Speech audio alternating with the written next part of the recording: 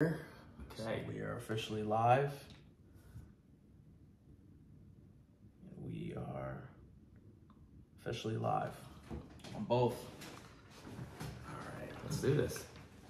All right, so thank you guys for joining. This is the third episode of Listen Up, You May Learn Something Today, and a very special guest here, Kaz. How's it going? How are you? I'm doing well. Happy to be here. Yeah, hey, I'm excited for this one. I'm definitely excited for this one. And so before we get started, do you kind of want to talk about yourself a little bit, kind of share, a little bit about yourself that maybe the average person doesn't know? My kids are first generation immigrants. So I'm an immigrant. Nice. Yeah, born in Greece, came here when I was 3 years old and living the American dream. Nice. Okay.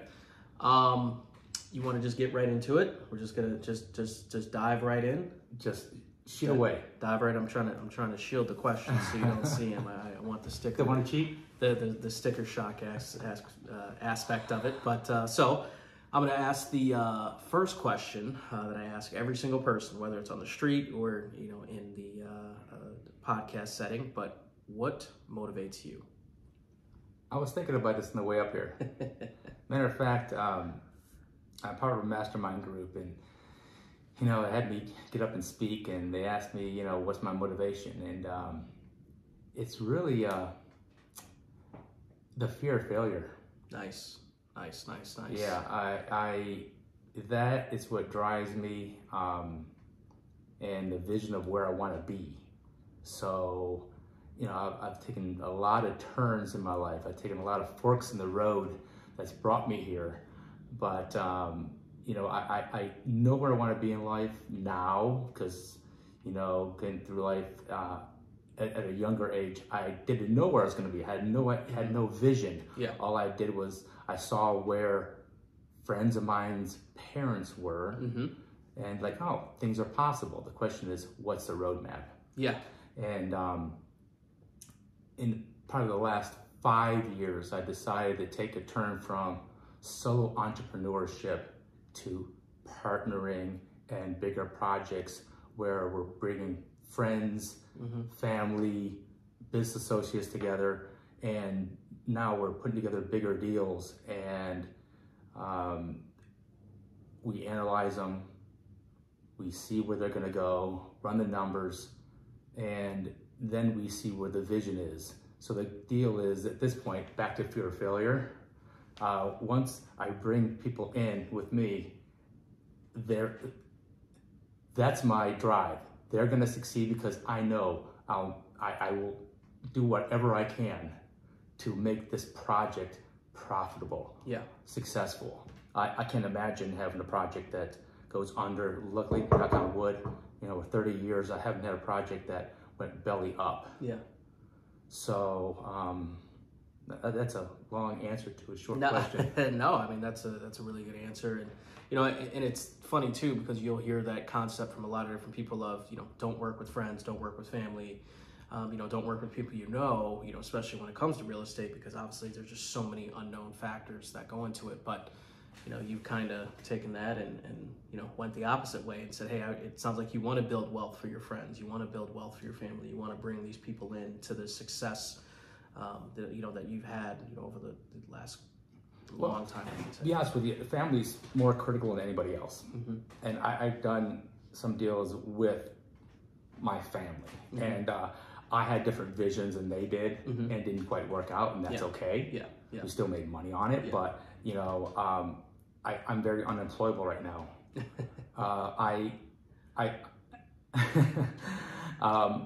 Whatever I'm doing for long legacy wealth at this point. Nice. And I've learned a lot of things over the last 30 years doing this business, 31 years. But family, it's interesting. They're your biggest critics. So I'm really doing business with people I know, like, and trust. Yes, exactly. And the trust factor's there, and we have to be aligned morally, ethically, and as a vision of where we want to be in the future. Yeah. So, and I'm not young anymore, but I've bumped into people that I've gotten to know over time, and I, brought them along with me and said, listen, you want to buy multifamily? I want to buy multifamily. I tried to learn how to do that back in 2010, right at the crash, and I read a book. There's no way you're going to do this thing by reading a book. Mm-hmm. Yeah. And so I signed up for mentorship through different programs, and that's really the key in life. Duplicating other successes. Yeah, exactly. Yeah. And I was really sick of making mistakes. Yeah. So the School of Hard Knocks is very expensive. Yes, I know that. Trust me, I know that very well. Okay, nice. All right, so I'm going to move on to the next question here. So how did you get started and kind of, take it back from, all the way back to maybe not even kind of just real estate related, but kind of how did you get started on this entrepreneurial path? Of, hey, I just, most people just don't wake up and say, I want to work for myself, right? Like, I guess how did you get started in that, and what was kind of the motivating factor behind that? Oh, well, I worked with other people, Mm-hmm. and it was, my soul was being killed. Yeah. I couldn't do it. Mm-hmm. I had to do something that I can see myself growing and building security. So, Nice. My father, when he came to this country, he had a very hard work ethic. He'd get up every morning, he'd go to the restaurant, he'd be Mm-hmm. a chef, doing his own thing. Not his own thing, actually work for somebody else. But, I saw a good work ethic in him. Didn't see him very much because restaurants are, a 24/8 job. Yeah, yeah. But, I saw he always got up, always went to work, always made a productive day. And, as I've done just about everything. I mean, my mom laughs at me thinking about how many jobs I've had through high school and after high school, trying to find my road, Mm-hmm. trying to figure out what I'm good at. And I remember 8th grade talking to a friend of mine that was going to Bowling Green. He knew what he was going to do when he gets out of high school. And I'm like, I don't know what I'm good at. Yeah. I have no idea, but I'm an entrepreneur. I'm looking to grow something, build something, Yeah. bigger than what I am. Mm-hmm. Yeah. Did that answer that question? No, yeah, you did, Okay. and you definitely kind of, touched on something too that, really kind of made me think just as far as, the entrepreneurial aspect, because, as an entrepreneur, right, and I think there's a lot of different categories of entrepreneur, but, that, okay, I want to be successful, I want to build this long generational wealth. But how do you do that, right? I don't, maybe there are books out there, but there's not how to build, generational wealth, starting in 8th grade, right? I mean, Yeah. it's tough. It's like, well, I want that, I want to build that, but how do I do it? So I think it's cool too, to kind of navigate through life to figure out not only what I like, but, what am I good at? And, also, do I like it? There's just so many people who, just, I call it walking around like zombies, right? And just, living for the weekends and just, doing things for a paycheck. And it sounds like you're the same way, but I couldn't do that, right? I just couldn't do something because of the money. I really have to enjoy what I do. And that's why I like real estate so much, because every day is new. I'm sure you know, right? I mean, let me jump back a little bit. Way back in the day, I was selling financial products, insurance, investments, things of that nature. And it was somewhat entrepreneurial. As a matter of fact, even before that, I was doing door-to-door book sales. Nice. I was a junior in college. I had no skills. Mm-hmm. I'm like, I need to do something. So I did a co-op job where I ended up is on a need-to-know basis on where you're going to go sell books and how you're going to do it. Mm-hmm. So I hooked up with 2 guys from Kent State. We drove down to, I think it was Tennessee. Okay. And all we had to do is bring $250 with us, and then the rest is on a need-to-know basis. Okay. Showed us how to sell. Then they told us we're going to go sell wherever. These guys are going to New Mexico. I went to Connecticut. I thought I was going to come back to Fairlawn, Ohio and sell books. I had no idea they were going to put me in Connecticut. Then they gave me these pitches on how to find somewhere to live. Mm-hmm. We had nowhere to live. Yeah. Wow. So go there and you figure it out.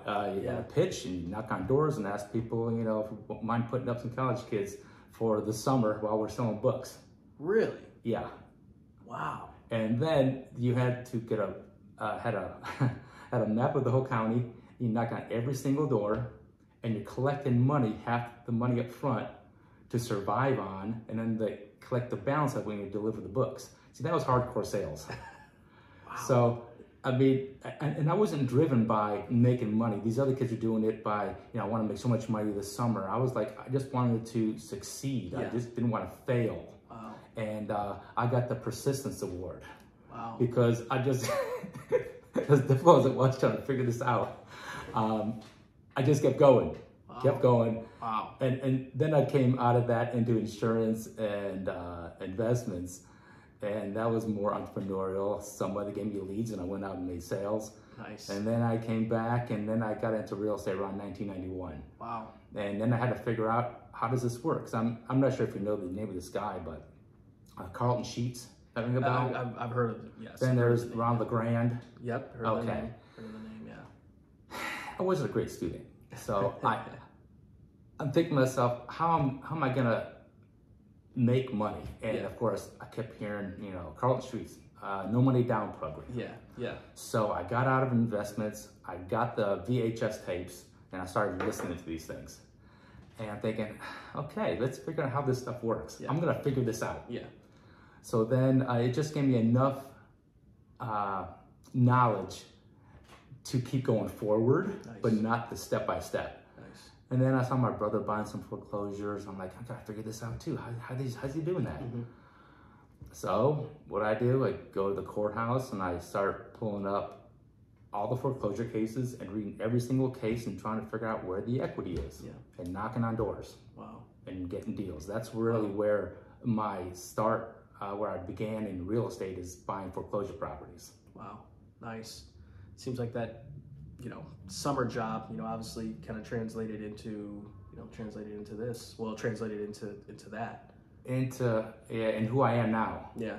I mean, it's heart-wrenching, knocking on doors and getting a lot of no's. Yeah. And, and I'm not a religious guy, but I found God that summer. Like, oh, what's happening? But it was, and of course, the company was Southwestern Company. It used to be a Bible company, so door-to-door Bibles. I was selling educational material and cookbooks. I see. Nice. Great cookbook. I still use it now. Okay. Nice. That's cool. No, that's cool, and it's a cool story, because I think a lot of times too, we don't, growing up, as kids, I used to be a caddy. So was I. I worked at a nightclub in Las Vegas, so I was a nightclub promoter. So I was just basically handing out flyers on Las Vegas Boulevard, and I got used to hearing no. And I didn't get comfortable with hearing no. I just got used to, okay, well, it's on to the next one. I mean, I kind of joked around and said, I would literally ask 50 people and 5 people would stop, and 2 would actually talk to me and 1 would actually come. So, I kind of got used to that, and especially now when I do the man on the street, type interviews. I love those, by the way. Yeah, I appreciate it. But it's the same numbers, right? I mean, it's like literally I ask 50 people, maybe 5 will stop, and 3 will actually be interested, and 2 people will actually do an interview, right? So, but it's getting out of that mindset of like, oh, I hear no, therefore I'm just gonna give up. It's like, no, that no is just getting me closer to a yes. So that's interesting that you say that, and kind of translating, that previous job into what you do today. So, okay. So far in life, who's been your biggest inspiration?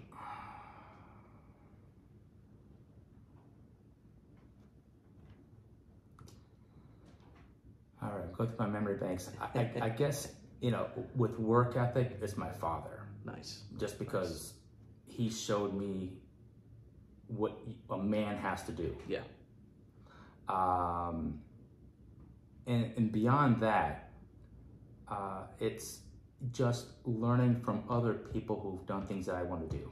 Nice. I mean, inspirationally, I had the base. I mean, I had a family that loved me, took care of me, put the basics on the table. Yeah. And the rest is all up to me. I didn't have that template, that roadmap. Yeah. I had to figure out my way through life. So, about 5 years ago, when I decided to get out of being a solo entrepreneur, I started listening to a lot of podcasts. And that has really opened up my eyes of what's out there, what's available. I mean, we lived in a neighborhood where I was growing up that was like right next to middle lower class, but then right behind us was the upper class neighborhood. So I saw those visions of what people were doing, big houses. How did they do this? Yeah. What's step by step? Yep. And I'm not one to reinvent the wheel. And about 5 years ago, I decided I need to partner.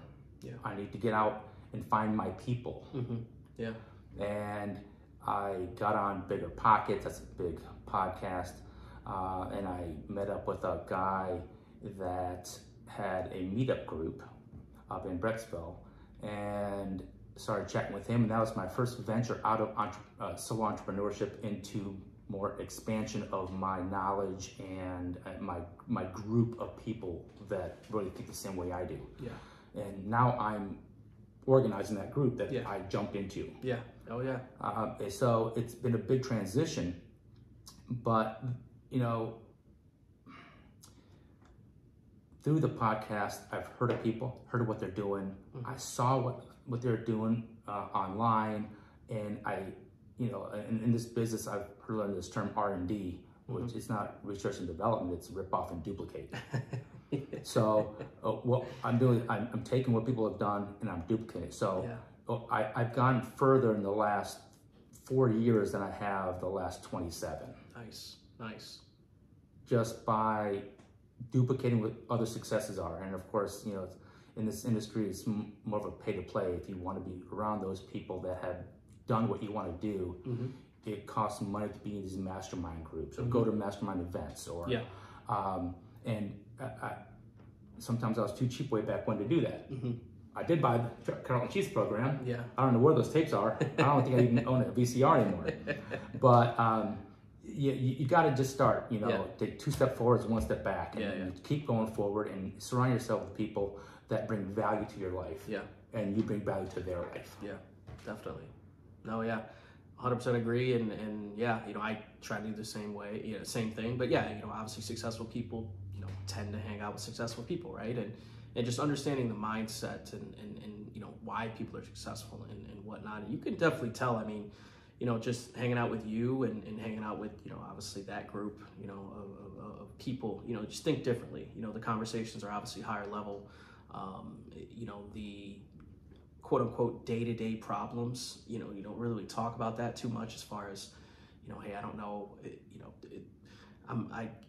I'm on E, I've been on an E and I gotta wait till Friday to get paid, right? Like we don't really have those types of conversations. There's nothing wrong, with people having those conversations, but when you hang out with just high level successful people, those usually aren't the problems. It's, I need to somehow raise $500,000 in 2 weeks, right? Those are the conversations that are being had. And, it's when you really take a step back, it's like, man, I shouldn't even be in the same room as these people, let alone, having these conversations. So that's really cool. I see what you mean. I mean, that's when I started joining these meetups. I'm like, these people are talking my language. Yeah. I mean, because the person that has the 9 to 5 who lives for that paycheck end of the week and takes that weekend off. I don't take weekends off because I like what I do. Yeah. I mean, I'm always working. I mean, sometimes I don't even know what day it is. Yeah. It's just like, I know what I got to do. I know what the next step is. I know I have to put out content. I know I have to, send stuff to my investors. Yeah. It's just all these little jobs that I'm doing that I'm now bringing in people like my partner, Bruce Zake. He's a master at the internet. He set up our website. He handles all the back end stuff. And he's a very detail-oriented guy. I'm not. I'm more... I look at the big picture. Yeah. I know where we need to go. Yeah. And I don't want to say I'm Steve Jobs, but Steve Jobs didn't know how to build an iPhone. Yeah. But he knew what he wanted. Exactly. Yeah. And he brought the people in to help him achieve that goal. Yep. So I'm always looking for those people that I can partner with that have these skill sets that I don't have or I don't want. It's difficult for me to do. Yeah. Because there's only one of me. Exactly. And Bruce has been a godsend, and we found ourselves later in life where he was trying to do what I wanted to do and I was trying to do what he wanted to do. I'm like, Bruce, listen, I signed up for this Michael Blanc program. I got this analyzer. Let's team up. So we teamed up. We started Cypress Ventures Group. And then under that, we've accumulated, self-storage and apartment buildings. Yeah. So it's just bringing in the right people in your life at the right time that you can trust.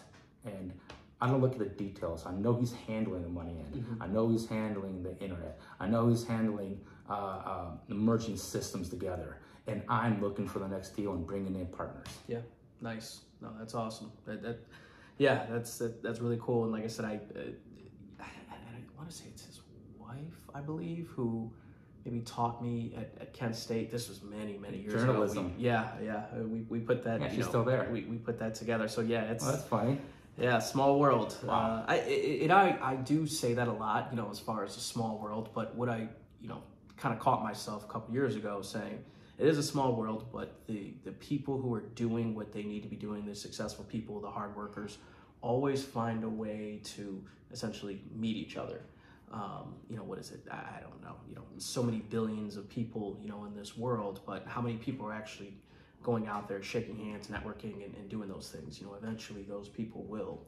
You got to get out of your four walls. Yes. There's a whole world out there. Once you start bumping shoulders, I'm going to the mastermind event down in Arizona, one in New Orleans. A part of a bigger group now, and they all think similarly. Mm-hmm. Yeah. And it's fun being around them because we're really brainstorming, sharing ideas, Mm-hmm. sharing attorneys, Mm-hmm. sharing whatever it is. And we're learning how to maneuver through the market, sharing content, a little bit of everything. We're really helping each other. Yeah. And I'm all about, I got all this stuff that I've done. If you need to get to the next step, you can have it. Yeah. You can go ahead and, I've done it already. Yeah. I'll give you everything I need. Yeah. No harm, no foul. Yeah. We'll do business eventually. Yeah. But you exactly. gotta trust in that. Yeah. No, that's cool. And it's that, the different mindset, right? Because I think sometimes too, when you don't have that success, you have that scarcity mindset of, I'm not going to share my ideas with you because, you're going to be more successful than me. And, I think especially with me, right? Like people have, hey, how did you start this podcast? And how did you this? It's like, hey, this is how I did it. Essentially you can lead a horse to water. You can't make it drink. And that's kind of the mindset I have too with a lot of this stuff, right? Like, hey, how did you start the networking event? It's like, here's how I did it. And I want you to be successful because I think, number one, I don't want to say competition, but it's also going to put me on my game because, I need to come out with better content. I need to, make sure I'm following up to people, different things like that. So yeah, I think that's really cool. Okay. So, would you rather have $500,000 right now or $1,000 a week for the rest of your life? So $500K right now, or take $1,000 a week for the rest of your life. I thought about this. And I know what it takes to get a property, and that is a little money machine. Call it ATM. Okay. Got a bunch of properties, got a bunch of little ATMs. Yes. Right? Those little ATMs keep kicking out money. Correct. So with $500,000, I can buy a lot of little ATMs. Yes. That will kick out $1,000 a week. Yes. So 500,000. Nice. That's it, and it's an unpopular one, believe it or not. A lot of people on the street, it's a minimalist thought process at $1,000 a week because they're thinking of what they're making now, and yes, and that's it. Exactly. Exactly. And I actually talked about this with Kelly because it's the average person that I do ask on the street probably doesn't have real estate or probably doesn't invest in, a income producing vehicle where they see kickbacks monthly, as most of us do in real estate. So yeah, I think that extra $1,000 a week to them is okay. Well, I already make 800, 700, 1,000, whatever it is, so that bumps it up to 2,000. I can live comfortably, but at least a lot of times when I get these answers, I haven't heard of anybody saying, hey, I'm going to save up 20,000, then I'm going to buy something else and then continue to get that. It's always been well, I'm able to relax a little bit. And it talks about that mindset of just that entrepreneurial mindset of what is relax, right? I have another question coming up, but I have a hard time doing that. By the way. Exactly. Yeah. Right. It's like, what is relax? What is enough money to relax? I don't know. I don't know if there's a dollar amount to literally say, okay, I've made enough money where I'm just going to wake up and watch TV all day. But that means you don't like what you're doing. True. That's actually that's a valid point too. I mean, that means the end result is I want to sit around and watch TV. Yeah. Mm-hmm. I mean, if I'm not being productive that day, I get depressed. Yeah. I need to be productive, whether I'm putting paint on a wall or whether I'm knocking down a 100-unit building with partners. Yeah. It's just, and sometimes, to be honest with you, painting sort of, it's soothing. Yeah. I mean, I was in my apartment complex just yesterday and I saw that the painter didn't do exactly what I wanted, but the brush is right there. So I grabbed that brush and I started going at it. It's almost artistic. Yeah. It worked on the right side of the brain as opposed to the left side of the brain. Yeah. Yeah. Yep. Oh yeah. That's funny. All right. So, I'm actually very excited about this one. So if you had to make $1 million in 30 days, what would be your strategy? $1 million in 30 days.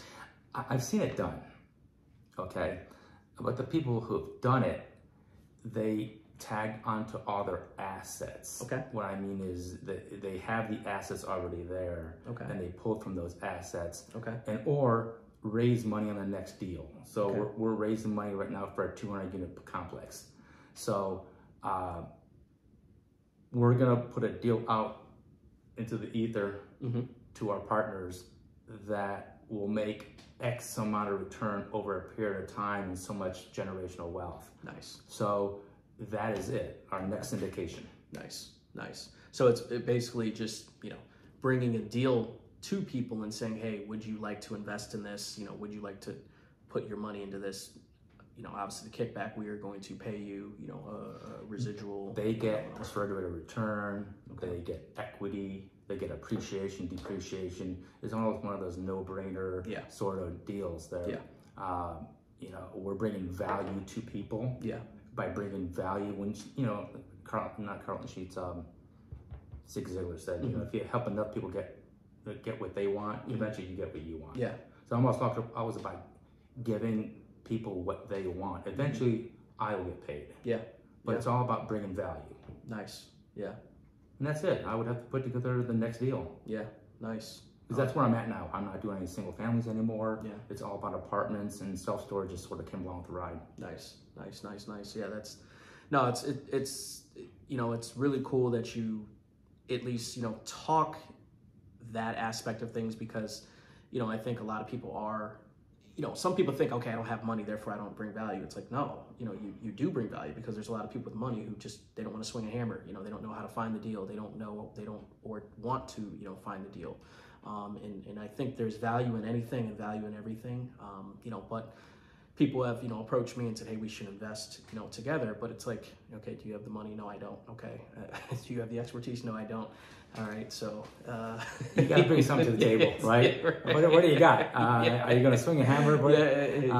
I mean, okay. What my big value is I made a lot of mistakes. Yeah, exactly. I know what not to do anymore. Exactly. And now I'm following. Well, again, back to when Bruce and I started our company. We're looking at small properties, a 15-unit property. And then we spent probably $10,000 just in inspections, that and the other, and it didn't work out. Yeah. I'm like, you know what, we gotta stop making these mistakes. Yeah. So we signed up for these mastermind groups that now that's the roadmap. They have 4,000 or 5,000 units. So I'm like, okay, let's know what not to do. We know that 15 units is way too small for various reasons that I know now. Yeah. And that 100 units is where I really need to be because of how that business operates. Yeah. It can sustain itself. Yeah. And I can hire professionals as opposed to Joe Blow contractor with a pickup truck that's falling apart. Yeah. And he can't barely get to work. Yeah. So I can hire a company to manage that property. So I'm really jumping from, again, back to being a solo entrepreneur to be a syndicator, investor, a businessman with running a business as opposed to just getting by with a property here and there. Yeah. So it's a chasm between the two. Nice. Single family guys don't know how to do multifamily. And those two groups of people don't intermix because it's a whole different world. Yeah, true. Yeah. And you have to have partners, you have to have investors, you have to have these deals, you have to have relationships with the realtors, with everybody else. That really, it comes with your reputation. Yeah. Oh yeah. and then doing a deal and executing, and now they know, okay, this guy's serious. Yeah. Oh yeah. I'll give him the time of day. Yeah, 100%. I think once people realize you're actually a legit buyer, right? I mean, you know, the barrier to entry in real estate obviously is very low. Anybody could, you know, just wake up and say I'm a real estate investor, wholesaler, buy and hold guy, But when you actually buy homes, when you actually close on deals, when you walk properties and don't ask for a lot, on the inspection, people, start to take notice and say, hey, I'm going to come to you with this deal. I'm going to offer this to you for $10,000 less than I'm going to go to the market with it, because I know you can close. I know you're easy to deal with. And, you're not going to call me 2 weeks, and say, hey, why didn't you disclose this? Or why didn't you know about this? It's like, well, this is, it's a, a broken, a broken pipe underneath the ground that I had no idea about. Right. Yeah. So it's really pretty simple. I mean, whoever's name's on the deed controls the property. Yeah, simple as that. That's it. I mean, I've gotten people that had houses in foreclosed situations that just signed me over the deed. Yeah. And then whatever came with that property, I already knew because I did my homework. I know when the liens are on the property. And, I've sold the next day and made a spread, and it was as easy as that. Yeah. It's that's it. I mean, some people think it's very complicated. Well, when you pull in a bunch of realtors on side fighting, and then you pull in attorneys who are fighting and all this stuff, it's just you and the guy that owns the property, really. Yeah. And you're trying to solve a problem that he has. That's it.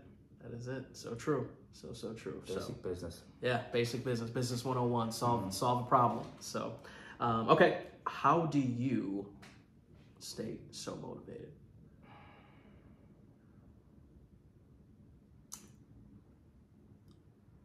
Again, if I'm not accomplishing something, I get depressed. Yeah. I don't like being depressed. Yeah. So each day I got to be pushing that rock forward. Nice. And you can't really teach motivation. No. Either you got it or you don't. Yeah, exactly. Exactly. It's not guys show up or they don't. Yeah, 100%. The guys that don't show up, it's like, what are they doing with their life? I mean, Yeah. I'm giving them opportunity because I bring them into a deal, or I just lately I try to pull somebody and his wife into my business and show them everything I know. They didn't show up. Yeah. I mean, if only I had that opportunity. Exactly, right. My son, he's 16, and he finally got interested in what I was doing. Yeah. So I put out an article how you can pay for college for your kids for free, and how you can do that with a property.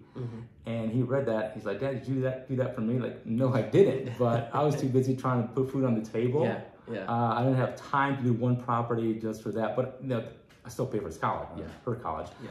But he got very interested, and then I showed him how I found foreclosure properties back to my roots. I can do that in my sleep. Yeah. And then we looked at the whole list of properties, and I go, hey, there's a property right here that, this address, this street, I recognize that street. It's this kind of neighborhood. And then we started looking at the auditor card on it, and lo and behold, that's the house I used to own. So it's coming up for tax foreclosure again. So he's like, Dad, let's go talk to the guy. I'm like, right now? Okay, great. Yeah. So we got dressed, went out there, knocked on the door, talked to the guy. He had no idea his house in foreclosure. It's like, really, I was showing it a 16-year-old that's now 6'4". Yeah. He was my, he had a broken arm, so he's my, crippled contractor when I was out there talking to the guy. But, these lessons that I've learned, I'll give that information away. I don't care. When I went to my last meetup, I was talking to Mitch. Okay. And right there, I showed him. He was talking about sending out thousands of flyers all over the place. Well, that's one way to do it. Or you can just look for the equity and go for the equity. Yeah. And right there on my cell phone, I showed him how to do that. Yeah. Oh, no skin off my back. Yeah, exactly. But it brought value to him. If he can make money on it, fantastic. Yeah. I'm happy for him. Yeah, that's awesome. Yeah. No, it's Money Mitch, yeah. money, Money Mitch, yeah. And it's cool too. You're right. You can't teach motivation. You can't teach somebody how to be motivated. You can't teach somebody how to want it. But I think it is what's kind of, each of us has it differently, right? I think there's some days we're more motivated than others. But I always kind of say, to myself, keep myself productively busy, right? Like, I mean, nobody's forcing me to do this podcast. Obviously, nobody's forcing me to do the man on the street stuff. Nobody's forcing me to even be, a real estate agent, make calls or phone calls or, whatnot. So I think it's just, I always kind of say keeping yourself busy is what brings value to your life. 100%. Yes. You feel better about yourself. Yes. Oh yeah.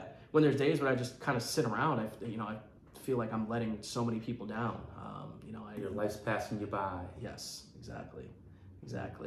I make the joke. I don't, have any kids as of right now, but I make the joke that my nieces and nephews are sitting here kind of watching me, and when I don't do something, when I tell myself, hey, I'm going to do this or I'm going to do that, and I don't do it, I feel like I'm letting them down. Do they know that I let them down? No, but in my mind, they expect me to be successful. So when I don't do things that I should be doing, I'm not only just letting them down, but I'm You're a role model. Yes, I like to think of it that way. They may not agree with that, but I like to think of it like that. Most kids know everything already. Mm-hmm. Yes. They're all, they know everything. Yes. Because they have TikTok. Yes, exactly. But, you're really intelligent when you know you don't know anything. Yeah. And that you have so much more to learn. Yes. Oh, yeah. Because I'm learning every day. Mm-hmm. I love to learn a new trick, a new technique, whatever, a new relationship, whatever it is. That, because life it's a growing process. Every day you have to be growing. Yes. Stagnant people die. Mm-hmm. I mean, oh, yeah. There's no retirement. I mean, I love what I'm doing here. I'm just gonna be doing it forever. Bruce is older than me. He's never gonna retire. Yeah. But we just make sure we have enough life insurance on each other that when the first of us that kicks the bucket, the other one's not left holding the bag. I like it. Nice. Okay. All right. So I got another either or question for you. So would you rather have $3 million right now or go back to high school with the knowledge that you know today? Knowledge is power. Yes. I'm going back to high school. Nice. Because, in life, there's always that fork in the road. Mm-hmm. And whatever job you do in high school, a lot of people, after high school, whatever job it is, they sort of like take that route the rest of their life. Mm-hmm. Yeah. Because that's what they did when they first became an adult. Mm-hmm. And I've taken a lot of forks in the road. But, the trajectory of somebody can be moved with just a nudge. Yeah. Yep. Hitting a meteor coming to the earth, nudge it a fraction of an inch is going to miss the earth. Yep. But knowing what I know now, I would have made other choices in business. I would have been a buy and hold guy. I would have not sold anything because, when I had a mortgage company one time and an investor was coming to me, I was doing a lot of investor loans. And he would ask me, so should I sell this property and make $30,000 or should I make $100 a month or $200 a month? Mm-hmm. At the time, I don't have the same mindset that I do now. I'm like, okay, Chris, you're gonna make $200 a month. Divide that into $30,000. How long is it gonna take you to make that $30,000? Yeah. And it makes sense to sell. Yeah. Yep. But now, know what I know now. You hold on to that property, you refinance it, pull out tax-free proceeds. The house keeps appreciating. You make cash flow forever. You get depreciation. You don't pay capital gains. That's a whole nother mindset. Yeah, exactly. Yeah. So you can make a whole lot more money in that one house. Also, one of the reasons I got out of single family is because, when you buy and sell, you do all the hard work to find the property. Yeah. All the hard work to get it up to market value, fixing it. And who knows how many contracts you've been through, and then you end up lifting a hammer because you have to do the work because they never showed up. And then you have the property that's mint condition, ready to go. And once you sell, you'll never make another dollar on that house again. Exactly. Yeah. So buy and hold, it just makes too much sense. Yes, exactly. So it's again back to a big different mindset. It makes sense to make $30,000 now. But then when you can refi and pull out most of that $30,000 tax-free and hold that money machine forever, that's it. Yeah. So back to, what's your question again? So the question was $3 million today, or you go back to high school with knowledge that you know. Yeah, knowledge is king. I mean, I wouldn't be where I am right now unless I was mimicking what other successful people were doing. Yeah. And if I had that knowledge back in high school, my trajectory would be completely different. Yeah, no, that makes sense. And yeah, I'm a buy and hold guy. You know, I maybe sold, I think, one or two properties, but you know, it's funny, I get, you know, mailers and phone calls, and I tell everybody they're, you know, all the properties that I have right now are going to the grave with me, you know, because I look at generational wealth. You know, I know how hard my parents worked, but you know, people joke around with me and saying, man, if you had a real estate portfolio, you know, left for you, you'd be a billionaire by now. And who knows, right? It kind of goes back to that trajectory, right? But I have still the same mindset of, you know, working hard and getting there. But yeah, I'm definitely a buy and hold guy. And buy and hold, what that means is you just buy, you know, property and you hold it, meaning you don't sell it, you just collect money as a landlord. So I know some people aren't really hip to the real estate lingo yet. Well, hold on a second. Back to the buy and hold. I mean, when I was, you know, the landlord, a younger landlord, and this is a lesson that I taught my older partner, Bruce. He takes things personally. And when you have a bad tenant that, you know, this is pretty basic business. You pay your rent, you can stay. Yeah. That's about what it is. Yeah. It's a business. You know, I'm not running a charity. I'm not a philanthropist yet. Yeah. I'm not giving money away. But I would take things personally way back when the tenant was not moving, they weren't paying rent, and I didn't want to foreclose. That would cost me money. I was thinking small. And I wouldn't sleep at night. Like, is this a business I want to be in? Because that tenant is driving me crazy. Yeah. But then, you know, as I'm getting older, it's like, you go to the tenant, listen, I love you, you're a great person, but it's strictly business. Here's your 3-day notice. Yeah. Strictly business. Yeah. Nothing personal. And once you change that mindset and don't get pulled into somebody's drama that's not your drama, then your life gets easier. Yeah. And then you understand that you're running a business and you're not taking anything personally. So that's one lesson that it took me a long time to figure out. Yeah. But it's sometimes more stressful when, you know, you only have, you know, 2, 3, 4, 5, 10 properties, and then you know, one tenant not paying rent can really put you in a bind. Yeah. But you gotta get the same mindset. It's a business. Run it as a business. Nothing's personal. Yeah. And you move on. Yeah. I agree. 100% agree. In a very similar boat. You know, but hey, call the lawyer. This address. Doctor up the paperwork. Send me the bill. Keep moving. You know, they go their separate way. I go my separate way. And yeah, you just can't take it personal because, unfortunately, you can't help the people who don't want to help themselves. Yeah, and you won't sleep at night if you do. That's facts, because trust me, they're sleeping like a baby. For free. Yeah, there you go. Exactly, right? Exactly. So, all right. So I'm excited for this one. So, would you rather have Cavs floor seats for a year, or would you rather be on the sidelines for a Cleveland Browns Super Bowl game? Ooh. I've never seen this. I'm not sure it's ever going to happen. Browns. Got to be with the Browns. I mean, Cavs are great, but, you know, it's the ultimate U.S. sport. Yeah. Oh, yeah. You know, mano a mano. These guys are going at each other. Yeah. And we've never seen it here. Yeah. Yeah.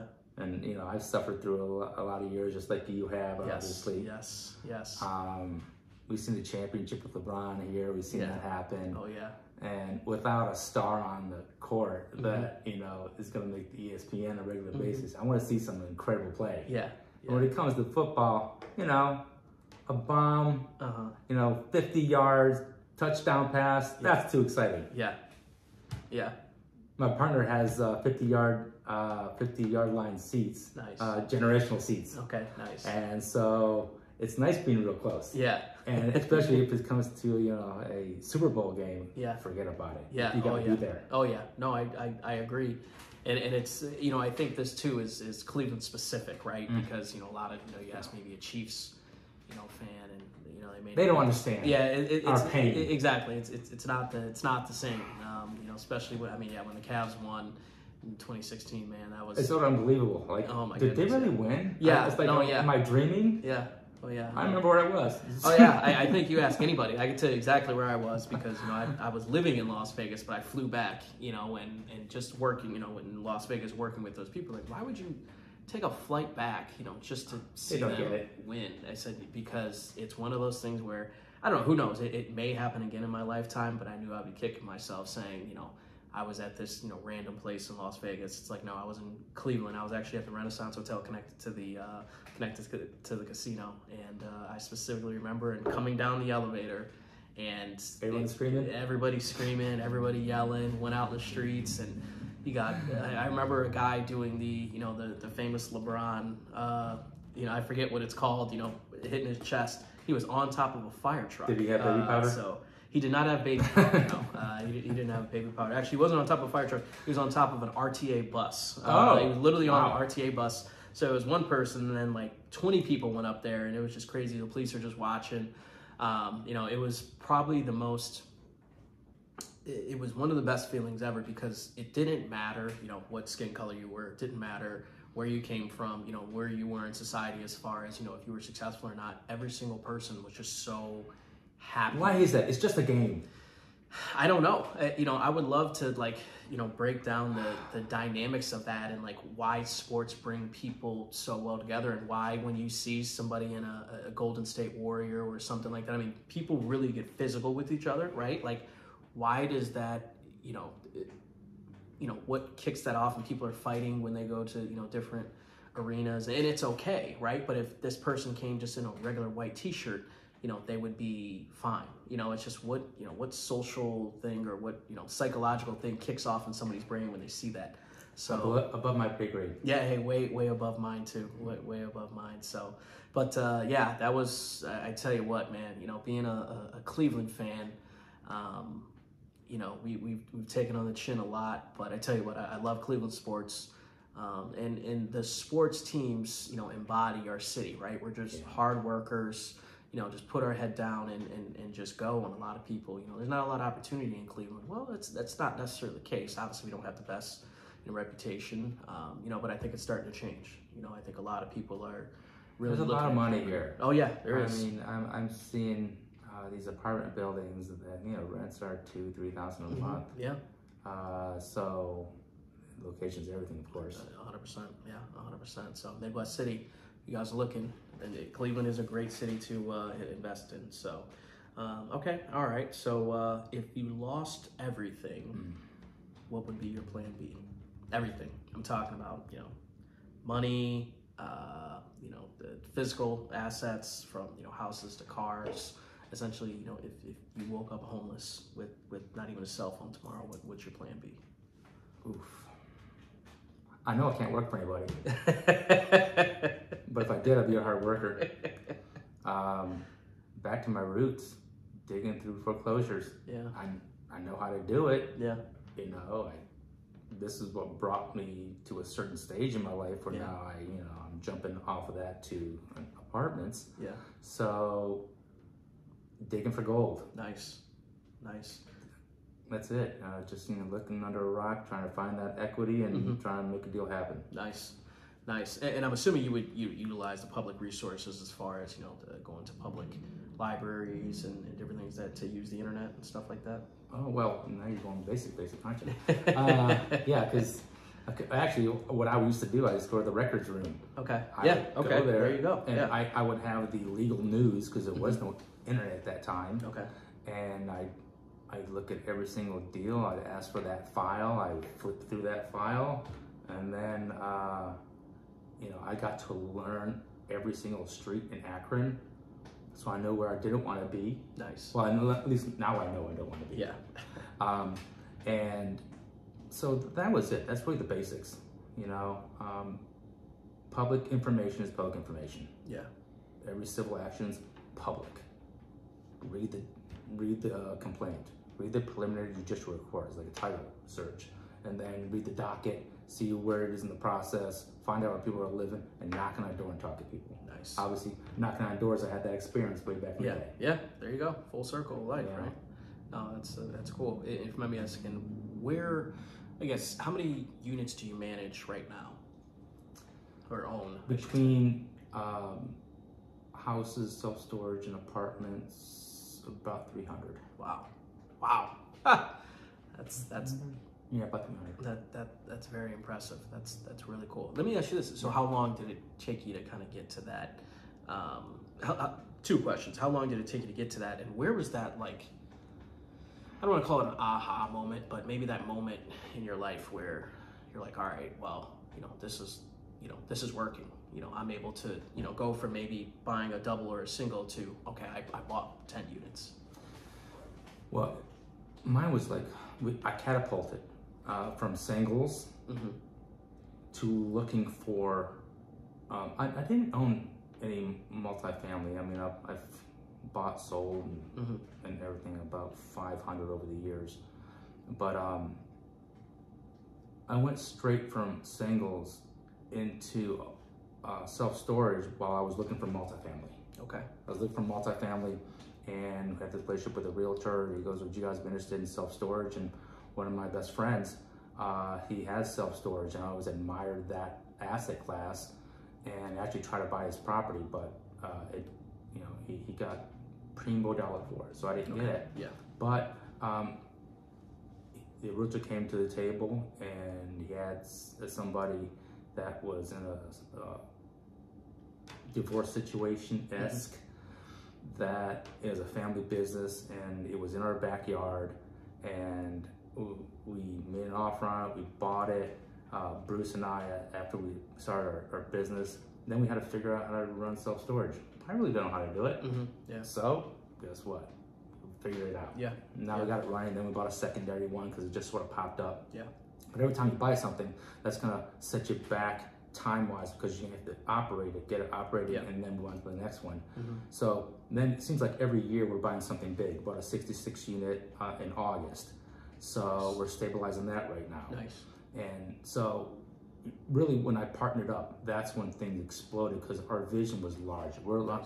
Matter of fact, we were so depressed about not being able to find a deal, multifamily, making offers on a lot of them, just striking out, that like an idiot, went and bought another foreclosure house. And I'm like, what am I doing this for? Yeah. I ended up making $4,000, wasting 6 months of my life. Yeah. And so that was another reminder that I never want to go back to singles. I want multiple doors. Yeah. And the only way you're going to do that is with partnerships, syndicating, bring people in, bringing value. But it's really, the aha moment was really about 5 years ago, when Bruce and I started our business, and we were like, you know what, we're going for it. So we went out and looked at a 952 unit development in Toledo, and we met all the managers. We're putting together the deal. We didn't get the deal, but we didn't know we couldn't get the deal. Yeah. It's always a yes until it's a no. Yeah, exactly, right. Yeah. So I mean, they wanted us to buy it. Ended up selling for like 32 million or something. And we find out that the lender that we closed with on a 66 unit, that deal that was sold to some people from Brooklyn, still haven't closed on it. Wow. They have it under contract. They keep putting more down payment money down. Wow. Haven't closed. They're operating it, and I don't know how that's working.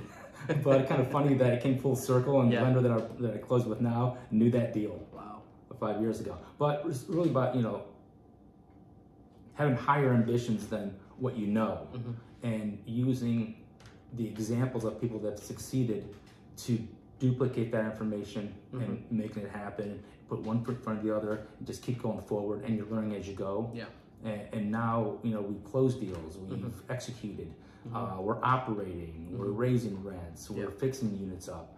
Nice. So it's really been the 5-year period when I decided that I want to go into multifamily, and that's what I wanted. Bruce was the guy that was in my life at that time, and I knew he was looking to do something through my other friends, and he was looking for multifamily, and so it's about joining, and because sometimes you second guess yourself. Yeah, definitely. So it's good to have somebody that is your mirror. Yeah. That you can talk to them, and you can bounce things against each other. It helps sharpen your own tool by doing that. Or even teaching somebody how to do something. Yeah, exactly. Because you're listening to your self-talk, Yep. And you can catch where, okay, that's not right. How am I going to fix that? Where do I have to turn to make that work? Exactly. But back to your question, 5 years ago, and it seems like once we start rolling, we're buying one bigger deal a year. Nice. And this closed, last August, and now we're looking at a 200 unit. Wow. Wow. That's gonna, because I know you're at 300 right now, so that'll just catapult it. That's awesome. No, that's really cool. And just figuring it out as you go. I can't stress that enough. It's like you said, it's a yes until it's a no, right? And sometimes you do realize, like, wow, this is easier than I thought. It's not easy. Yeah. But you're gonna, and I've heard this and I've experienced it, that buying one property and spending time getting that thing up and operating, a little more effort, and you can buy a 100-unit property. Yeah. But then that means you put together your business, you brought your investors along with you, they know you, they like you, they trust you, they know that you're a good fiduciary. Yeah. And that you're gonna follow through, and they can count on you to execute. Yeah. And you're not gonna lose their money. Yeah. Yeah. No one's ever lost a dollar with me, thank God. But it's because we made these offers on deals that make sense. Yeah. And we know, fear of failure it's gonna work. Yeah. If I lose money, fine, but nobody coming with me is gonna lose any money. That's awesome. And that's really the trust factor. You gotta trust who you're doing business with. Yeah, exactly. No, 100%. So let me ask you this: 5 years from now, in a perfect world, where do you see your business being? Where do you see you, yourself, and where do you see your business being 5 years from now?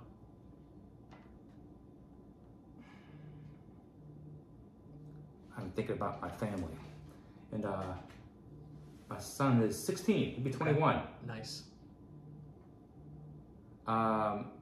He has certain skill sets. I don't know what they are yet. Not skill sets, but he has this thing, the X factor. Yeah. I don't know where he gets it, but maybe he's taken over. I'm showing him things that it took me till I was 40 years old to learn. He's got it now. He's seeing it. I'm walking around talking all day at home. I'm teaching what cap rate is. I didn't know what cap rate is until 5 years ago. Yeah. So these little things, it's all about educating yourself, putting yourself in front of those guys that are doing it. Yeah. But I keep saying 1,000 units, and I think that might come sooner than 5 years, depending on how we run our business. But I really want to bring more valuable people into my group. Nice. That can take, because I'm doing a lot of jobs, putting out content, building investor relations, finding deals, realtor relations, operating, managing the managers, just all that stuff. It's just everything's its own little job. But I need to pull in these people that now this 100-unit building already figured in the underwrite that I can pay this guy to do that, the other guy to do that, and so on and so forth. Yeah. And now I can sustain a valuable business that's running itself with oversight. Nice. So that's really the goal. Nice. Okay. Nice. All right. Well, kind of start to wrap it up here a little bit. I got one more question for you. So, if you had to give your younger self life advice, or anybody younger watching this life advice, what life advice would that be? Surround yourself with people that are where you want to be. Nice. Nice. That's so powerful. And walk away from people who don't have the same vision as you. I hate to say burning bridges, but sometimes you just gotta walk away from relationships that don't bring value to your life. Yeah. Unless they're your family. Yeah. Then you're stuck. Yeah. And you're giving to arm's length. Yeah. No, that's so true. Listen, and really understand, what that means, and because it just negative people. I talk about this a lot too. Keeping negative people around you can just be so mentally draining for you. Just the glass half empty people who I drove over here, I got stuck in traffic, I hit a pothole, I did this, I did this. It's like, well, you woke up this morning, and, you got to do a podcast, right? Like, let's talk about like the positives that are happening in your life, but there are just so many just negative people who just find negative in any, oh, we're going to this concert and the line is long and, everything is expensive. Exactly, right? Like, it's just the concept of like, I'm not going to the sports because like, I'm not going to the Cavs game because everything's expensive. And it's like, but you get to watch Donovan Mitchell play, you get to watch the opposing team bring whoever it is, right? Like, look at the big picture. You're not in a hut in sub-Saharan Africa. Exactly. Right? You got water. Yes. Clean water. Yes. You're not eating gruel. Yes. You can go get a burger down the street. Exactly. Yeah. It's all perspective, right? Yeah, that's it, man. That's it. And what was the quote that you said? Oh my goodness. It was all smoke and mirrors until brick and mortar or something? It's kind of funny. Bruce and I were sitting in our office. And way back in the day, you want to say fake it till you make it. Yeah. Yep. But you really have to be a chameleon in life. Uh-huh. You're not the same person you are today that you were yesterday. Yeah, exactly. So the question is, how fast do you want to become that other person? Mm-hmm. And you're really putting together the pieces in your mindset, looking forward a lot further than you are. Mm-hmm. And when you can see yourself in the future, your feet lead you that way. Yeah. I mean, if you're looking at, I just want to get a job today, then that's your dead end. Yeah. If you don't have a dead end, then the world's your oyster. Yeah. But it's really back to your mindset scenario. What was the question again?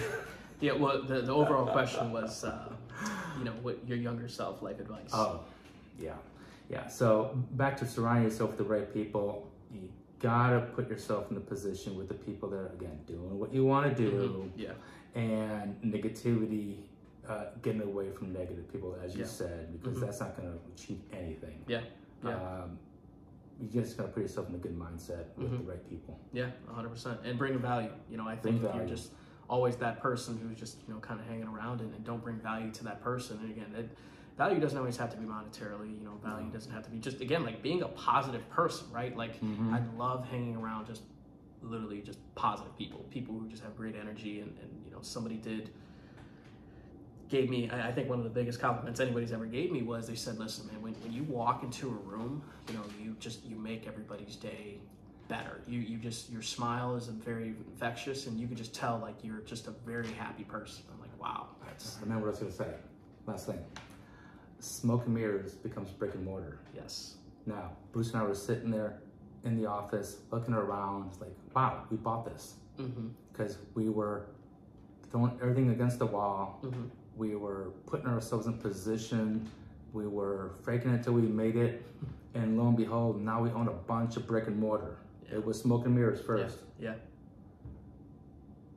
That's cool. And that once you, take a step back and realize like, wow, what we've been working towards, we've accomplished, and it's now what, and it's kind of funny that you kind of, sounds like you put maybe a cap on the big goal that you're trying to hit. Sounds like 1,000 units. And my goal is 20,000 passive a month, and people have asked, what are you going to do when you get there? And I said, I'm probably not going to stop, right? It's just, that's just kind of the ceiling, that I'm at, but this may only be the second floor. My building may be 20 floors. My time is limited. I'm 55. So like, I've sold some of my legacy properties on land contract and 15-year land contracts because I was too busy with multifamily to really rehab another property or get up and operating. So that's going to put me at 70. Nice. So I'm okay with deeding over a property at 70. Yeah, exactly, right? Yeah. Everybody's at different, aspects of their life. I think there's a kid, I want to say he's like 17 or 18 that's been coming to the, he's probably 19 now, but has been coming to the meetups. And I said, listen, man, like, I don't know, what is it, 18 you can buy and sell real estate, I believe. Anybody can be deeded a property. True, facts. Yeah, that is a baby a property. Yeah, true. That is true. But I told him to listen, man. Like, you were just so many years ahead of all of us because a lot of us just didn't get started until I think I got started in my late 20s. But just knowledge is so cool. Just the fact that you have this mindset at your age. I said, there's nobody in their teens that are even here, let alone soaking this in. And I tell people too, like, just you know, especially when it comes to working out, like literally 10% is the physical aspect of it. 10% is actually doing the motion of working out or running or whatnot. The 90% is getting to the gym. That's the mindset. I'm like, as soon as you walk through the doors, you've actually completed your workout. It's just getting there. And luckily, you know, in this apartment complex, I have a gym here, so it makes it a little easier for me. But you know, it's a very below bar. Showing up, yeah, is all you got. Most of the time, just show up. That's it. You know, especially when it comes and to stumble networking across events. something.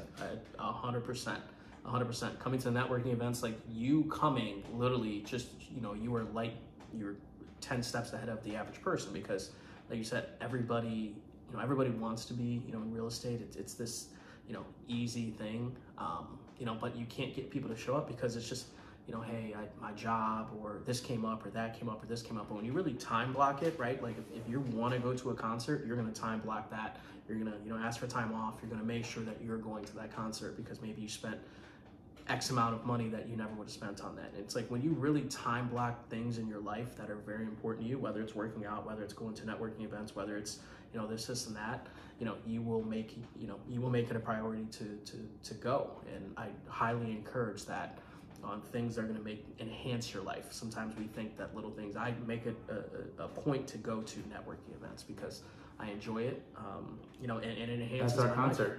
That's it. That's our concert, you're right. man. You're right. You are so right. So yeah, it's fun. It's, you know, hey, what are you doing the Thursday at the end of the month? Well, what time? Like 7 o'clock.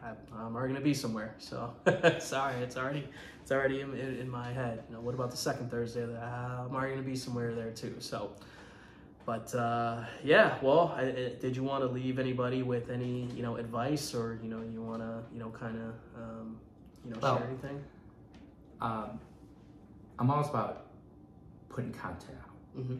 So we have educational stuff that I put out. Because, I mean, again, that's sharp as me. Mm-hmm. Yeah. And so on our website, Cypress Ventures Group, we have passive income and all kinds of lessons. We teach, you know, what NOI is, what cap rate is. Nice. You know, all those things that I didn't know. That I've learned over the past, you know, 5 to 10 years. Yeah. We put that out. So we have also a constant contact list of about 400 people that we put these pieces out first to them, so nice. They can help educate themselves. They can understand how it works. Nice. So we're looking to educate people so they feel comfortable doing whatever they want to do in real estate. Nice. Now definitely get that link in and put it out there, and that's awesome too. You know, people understand like what really drives you is adding value to other people's lives. You know, that's so cool, and that's such a unique concept, and I think that's amazing. You can tell that you're passionate about it, and like I said, once, you know, I always say, you know, a cheat code. You know, it's good that you get to wake up every day and do something that you like, but it's a cheat code in life when you get to wake up every single day, do something that you like, and also make money from it. Yeah, if that's all you got, I want to thank you guys for making it this far. Thank you for, you know, listening to the Listen Up and Me Learn Something Today podcast, and I'll see you next time. Hey man, I appreciate it.